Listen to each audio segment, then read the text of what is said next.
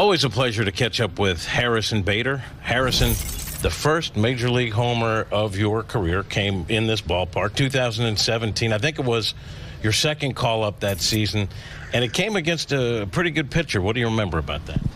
Yeah, it was against Johnny Cueto. It was a slider, and yeah, you know, I always enjoy coming back here. A little history here for me personally, but you know, just really good baseball on all sides here. Great crowd, a little funky outfield to kind of get used to. A lot of grass to run around in. So yeah, I'm just looking forward to taking care of business here for the 4 days. Yeah, the outfield is a little peculiar in its layout. Do you go out there and throw some balls against the wall just to see what you're dealing with? Because it has been a little while.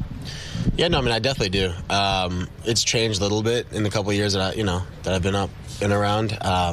But, you know, again, I think it's important to understand that as much as you might want to defend against extra base hits, obviously in the right center field gap, it's important to still continue to play the hitter, play the situation, and additionally, you know, understand what's going on in front of me. And, you know, if they happen to clip one in that area, then we'll deal with it then. But, you know, you can't get out of your actual game, so it might be a little bit more real estate, but, you know, you can't let it trick you up.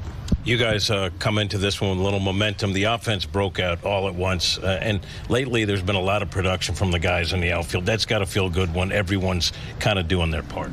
Yeah, I mean, it absolutely does. You know, I think a lot of guys, you know, are putting in the work, preparing properly, and, you know, really it's just a matter of going out there and just hitting our stride as a team. And that's what's most important right there is the fact that it is a team. And every single win, regardless if it's 1-0 or, you know, what we experienced yesterday, you know, it's a team. And we're going to hit our stride all together, but it's how we act and how we continue to win games when we're not all feeling as good as we do. So, you know, again, I think it's a long season. And every game matters, but it's important just to keep the big picture involved and understand how talented we are. And, again, just keep doing what we do. You always talk about keeping an eye on the big picture in terms of if you're not, you know, killing it at the plate in a game or a couple of games, always contributing in some way, and you've done a good job with that with your speed on the bases. Right now, you and Tommy are battling for the stolen base lead for this ball club. That's got to be fun, right? Yeah, it's definitely fun. I think it also keeps the energy moving in the right direction.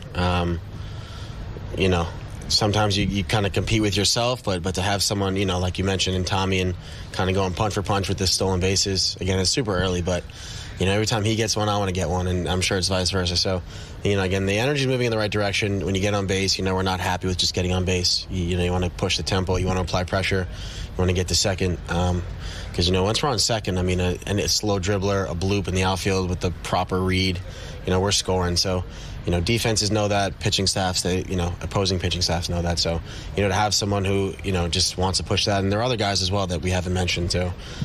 Yeah, again, using all your talents and all your skills in totality to help the team win after 9 innings is really, really what's most important.